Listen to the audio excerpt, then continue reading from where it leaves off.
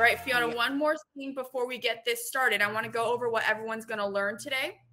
So here's a quick little overview. Today we're going to cover how to raise chickens in your fancy schmancy backyard, what structures the chickens need to live in, what types of eggs you'll be getting, how to raise chickens in different types of weather, what they eat, how to clean up chicken poop. I was very curious on that.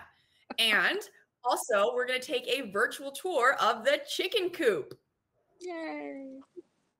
Yay! All right, Fiona, without further ado, I'll let you go ahead and just talk it out for a little bit. We'll follow along. I'll be right here, and then we'll do some Q&A at the end. That sounds terrific. Thank you, Anne-Marie. Thank I'm really happy to be here with you and talk the community of chickens. They are such an addition to our lives. I got chickens when my kids were in preschool because one of their classes raised them from eggs, from fertile eggs in the classroom, and then had them hatch and then raised them as little baby chickens or baby chicks, and then put them outside and would have families sign up to adopt them at the end of the year. And so the first year when my son was in that class, I was too chicken to do it myself. But 2 years later, when my daughter was in that class, I thought, oh, I can do this, be mom of the year, and teach my children. I do that all the time. Teach my children about how to raise chickens. And what happened was, let's see, my son was 5 at the time and my daughter was 3, and they could care less, but I fell in love. And it has been love ever since then. They're not at all the way I expected them to be. I thought they would just sort of sit around all day, lay an egg, eat some food, and then that was it. But that's just not true at all. They've all got their own personalities. They've all got their own interests. They have their favorite foods, and they're just really fun to watch. And they're different at different times of the day. In the morning, they're pretty active, and they have a lot to say because they're laying eggs and they want to get out of the coop and get. In the evening, they're a lot more mellow and a lot more chill, and you tend to see them doing things like just sort of sunbathing, or sometimes if I sit out here and watch them, they'll come up and try and get my glass of wine or whatever I have. But they've been way more interesting and way more intricate than I had expected them to be. I mentioned that my son was 5 when we got them. He's 14 now. And something I can tell to the parents in the room is that it was really, really neat to have this to talk about with my son, because as he's grown up, he has been interested in pretty much video games. That's it. He can talk about video games 24/7. He can play them 24/7. And he has sort of gotten more into chickens over the last year because we were raising some from babies starting last November. Joe's coming in for a little meal here too. And we raised them in his room at first because you have to keep them super warm when they're just born. They have to mimic the way their mama would keep them. And he was on Zoom school. And so he would take our baby chicks, distance learning. And so he would take baby chicks to school every morning, quote unquote, with him during breaks and things. And he'd just put them on the keyboard and everything. And the whole class got to know our chickens and got to know our, their growth and their stories as we were going on. And it was something pretty cool. And if you have a teenager who can only talk about video games, it's really nice to be able to add another subject to the repertoire. So don't give up on your teenagers. They'll come back if they develop enough of an interest. And that was Joe just helping us out. They are not the longest lived sometimes. Everything loves chickens and they're really susceptible to predators. So you have to accept the responsibility of protecting them from the predators in your area. Um, a lot of people think that cats are a problem for them, but I can tell you that's not the case. Dogs seem to be the biggest predator for chickens. And then in our area, we have coyotes. So we just have to make sure they're locked up at night safely. In other areas, people have hawks, and so they need to protect their chickens from above.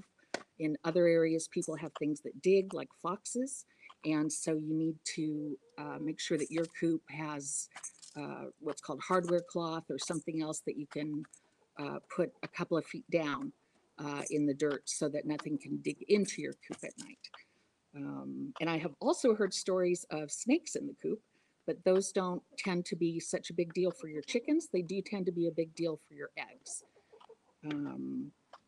So I'll show you our coop in just a couple of minutes. But I know something that people were interested in too is like what kinds of chickens to get. And that a lot of that depends on where you live. So we're in sunny Southern California. It does not get cold here, so I don't have to worry about any frostbite or anything. But chickens who have really big combs, you know, the things that make them look like roosters on top of their head, like Pepper has what's called the rose comb. And it's just that, I know, honey, you want to eat. It's just that very short, shallow um, thing right on top of her head. So she would be a great breed for a cold area. I'm sorry, did I offend your dignity? You can go ahead and eat. So someone with like a comb close to their head, like Pepper has, she's a Colombian Wyandotte. She would be good for um, cold weather family. Whereas if you have a chicken with a really big comb, that's much better for a warm weather area. Or like in warm weather, I tend to stay away from breeds that have feathers on their feet because those just tend to make them warmer and more susceptible to heat stroke. But if you're in a cold area, feathers on the feet can be great. So another thing about the breeds is that uh, it it makes a difference in how many eggs you get a year and how colored the eggs are. So, like we brought kind of a special egg to show you guys, and I'll show you the nesting box later. But this is kind of a cool one that you don't see very often. And this is actually, I'm just kidding, it's a ceramic egg. And so this is something that you can put in the nest box to let the chickens know that it's a safe place for them to lay because they'll copy something another chicken has done. So people will use ceramic eggs to try and break chickens of the habit of eating eggs, which they'll do if they find out they're delicious, and to let them know that it's a safe place for them to lay. And they tend to follow each other. Like we put up a second nesting box when we had a bunch of our girls who were born in November, hatched in November, because we thought, well, there's going to be all this traffic in the nest box. And what happens is it doesn't matter how many nest boxes you put up, they all vie for the same one anyway. So we've seen sort of traffic jams in our nest boxes on a regular basis, but we still keep the second one in there because we're hoping they'll figure it out. But the breeds are really important if you care about how many eggs you're going to get or the colors or anything else. And I like having a lot of diversity and a lot of variety in our chickens, partly because that helps me tell who's laying and who's not. So when we started with chickens, we just had uh, three of them, and they were laying brown, medium brown eggs. And so I couldn't tell who was laying and who wasn't. And right now we have green eggs, we have blue eggs, we have dark brown eggs, we have medium eggs. It's really pretty cool to see the variety that you can get. And it also makes it easy to tell your chickens apart if they're all sort of different colors with different combs and everything like that. So if you're going to start raising chickens, you know, I would start with a minimum of 3 because they're super social animals and they don't like to be alone. They don't thrive if they're alone. So if you're going to start with 3. Just in case something happens to one, then you still have 2 and they can hang out together. It sounds funny to say that they're so social.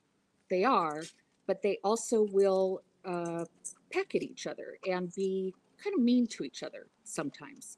And that is literally what's called pecking order. And you might have heard that term before, but all these chicken terms you've ever heard are absolutely true. Pecking order, coming home to roost, all of that kind of stuff is true, and you can watch it come true in what your girls are doing and what you're watching.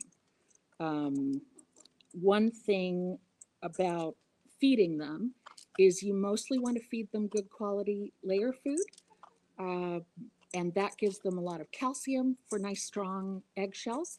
But you can also feed them eggshells. I do it all the time, and I just sort of bake them for 10 minutes at 250 or something in the oven, and it makes it nice and easy to crush them, because you don't want them to realize they're eating egg, because otherwise they'll just skip the middleman and start doing it in their nest or their nesting box. And you want those eggs, not giving them to the chickens.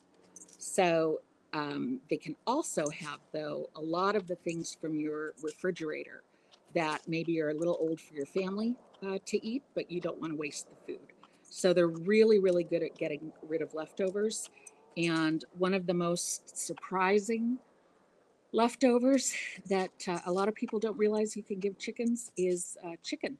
So if you have like a rotisserie chicken or something like that, and you've eaten what you want to, a lot of people will put out the remains outside, and they'll watch the chickens go at it like the little dinosaurs they are.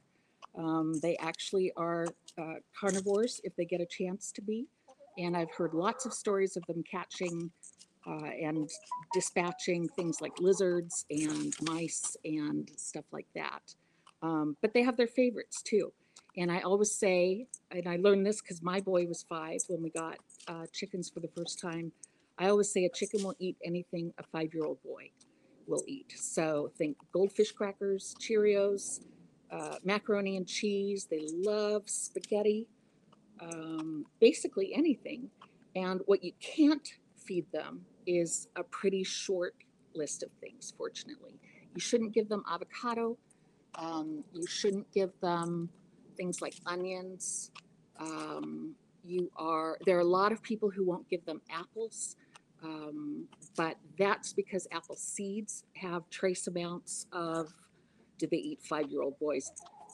Thank you, V. Not in my experience, but I wouldn't put it past them. And what else can't you? Oh, the apple seeds have trace amounts of arsenic in them. And so if you're concerned about it, just take the apple seeds out. But there's nothing wrong with feeding them apples. Although you do want most of their calories to come from good quality layer feed. So I'm going to keep talking, but I'm actually going to turn the camera around because I want you to meet everybody and get a chance to see them eating some of this sort of unusual stuff. So let me give this a try.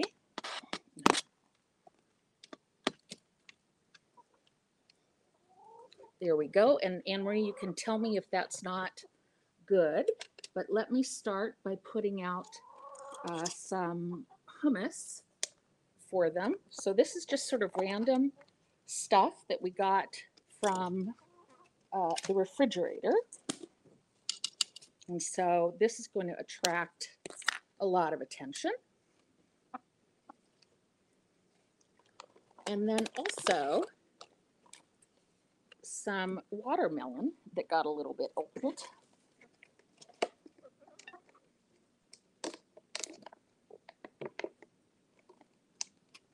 Pick it up. I guess I should have opened this before. Hi, Fiona. Can we move the camera back or push the food out so we can watch them gobble, gobble? Of course. The chickens gobble. Yay. You tell me. Is that better?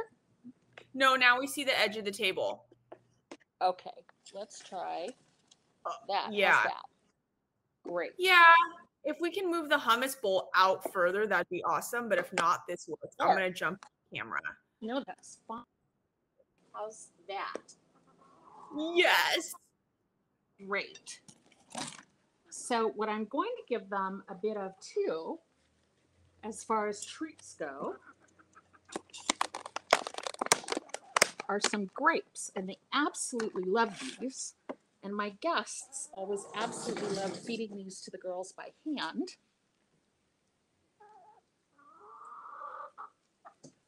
There we go. And we have, you can see they like grapes. So that is, let's see. There's Joe, who you met before.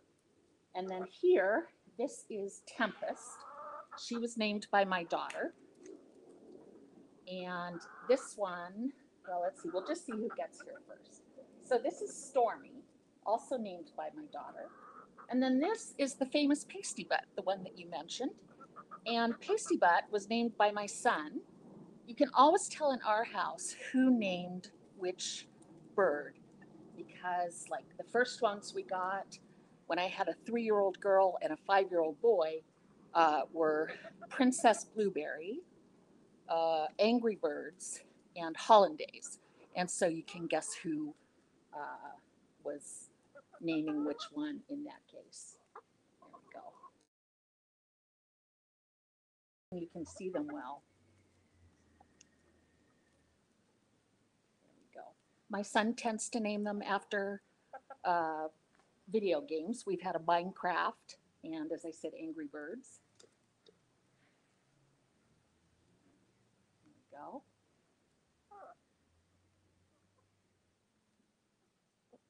And their absolute favorite treat is dried mealworms. And even after raising chickens for 9 years, I still cannot stand touching these by hand. And so I just let them go for it. Mealworms have a ton of protein, which is really good for your birds. And this particular batch also likes our passion fruit vine, which is something that we've never experienced before and has been really funny for us to watch because it's interesting to see what they've done to our passion fruit vine. And Anne Marie's actually going to be able to play a clip that I sent her that I filmed yesterday afternoon that shows you what they do to it and what they've done to it. There we go.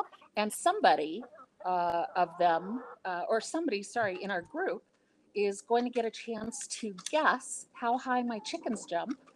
And the winner gets, and you have to come collect it. It's not going to be shipped to you, but the winner gets a dozen eggs from our chickens and also gets a one-night stay at our Airbnb in Pasadena, California. And the question you're being asked is, how high do my chickens jump? We're gonna should we watch the video now, Fiona? Because we've got about 5 minutes, so we'll watch the video and then let's check out the chicken coop, and then let's take a couple questions. Thank you. Okay, so I'm gonna play the video, everyone, right now for you. Oh, these already guessing. Oh, good. Okay, here we go. All right, Fiona. I mean, I can see them right now. They see my screen though, because I'm going to play the video. Great. Okay, I'm going to move over to the coop. Yay! All right, let's watch this video.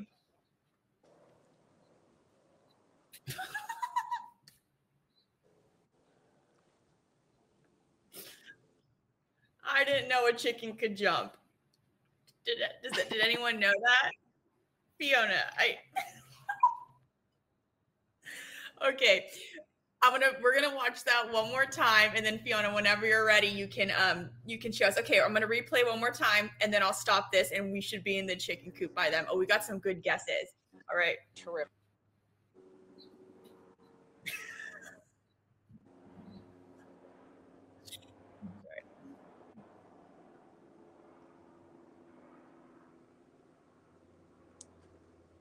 I know there's one more jump. Look at that. Okay. Ooh, okay, I'm going to stop sharing, everybody.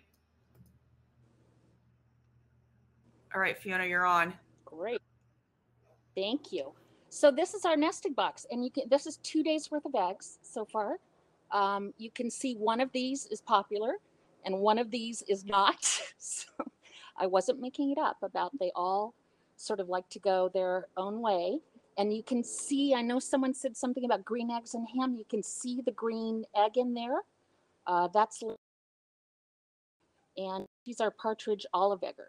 And so lays that beautiful sort of olive green egg. And the dark brown one over to the left is from Joe. She's a Morans, and they're famous for laying dark brown eggs. And so it's really kind of fun because we can not only say that these are terrific fresh eggs from our chickens, but a lot of times we can tell you by name who laid your breakfast. I'm going to stop video now and go back to the table so we don't give anybody motion sickness. Beautiful. That was so cool to see. All right. In the last 4 minutes, let's do one question while you're doing that, and then we'll get to the prize. Okay, so I saw a good question in here, and this question is from Amber. So Fiona, Amber asks, any tips to stop super, I'm gonna butcher this word, broody chickens? I think that's the right word. My two are both to leave the box and have stopped laying. Oh no, Amber. And then she says, they also seem to hate me all of a sudden. I'm sorry, well, Amber. I can't help you with your chicken's anger issues. I'm sorry to hear about that. But broody I can help you with. So Pepper used to go broody quite a bit. She's sort of a little too old to lay eggs now. She's in retirement. But pasty butt actually also goes broody quite a bit.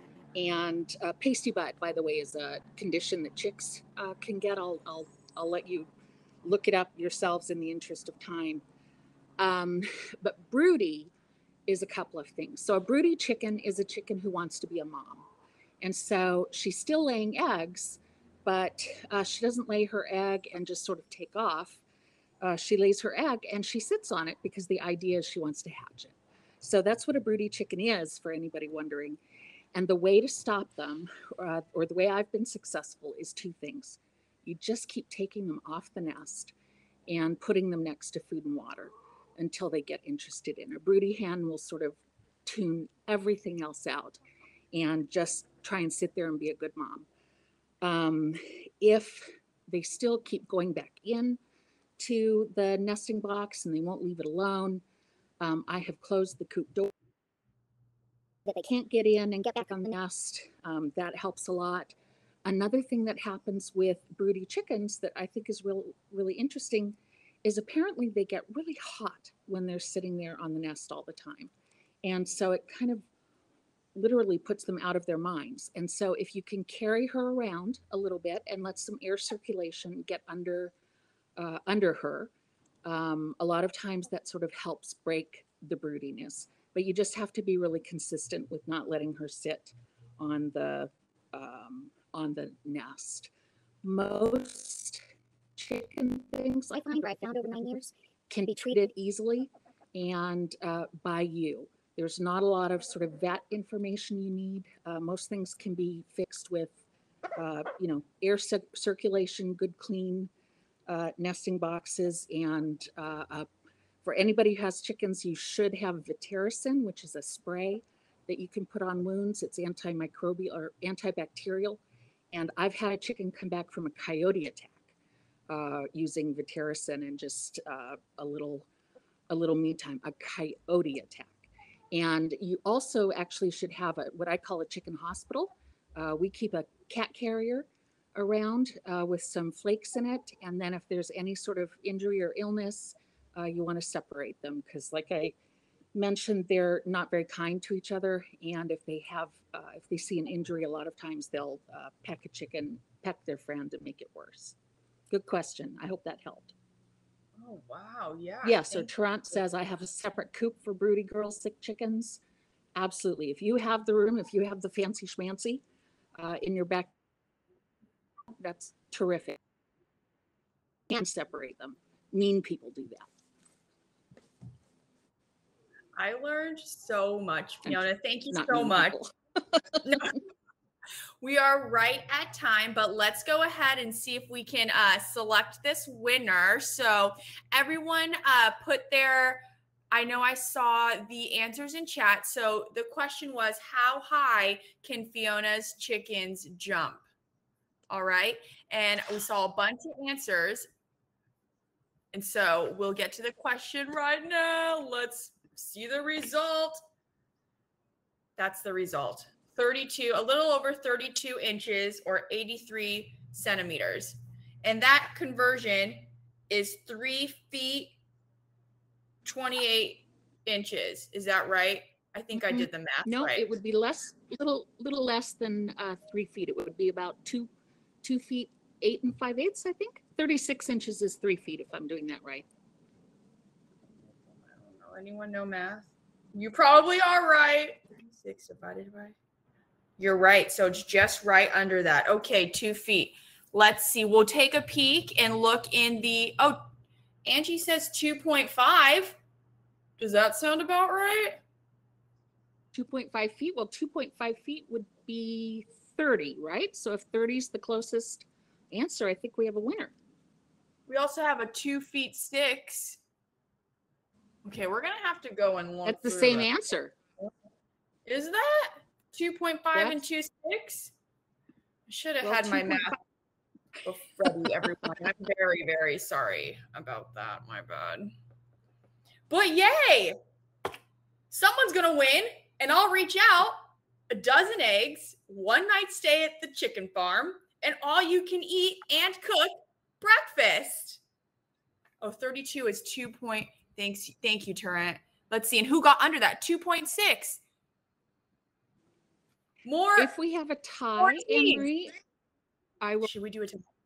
There can be 2 prize winners if we have an exact tie. Well, we have one is 0.1 inches over the other, so we have a winner. But yes, we have a winner. Ortiz, I'll be reaching out to you. Very excited. And Fiona, thank you so much for your time today.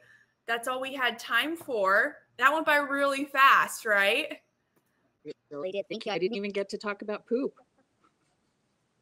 What? How did we not even cover poop? That's what I really wanted to hear about. But we learned so much. I hope you all did too. I hope everyone enjoys the rest of their evening or their day, wherever they may be. And see you all back here at CMX Summit Rise tomorrow for the final day. Awesome. Thank you. Thank you. Have a good one. Thanks, Fiona.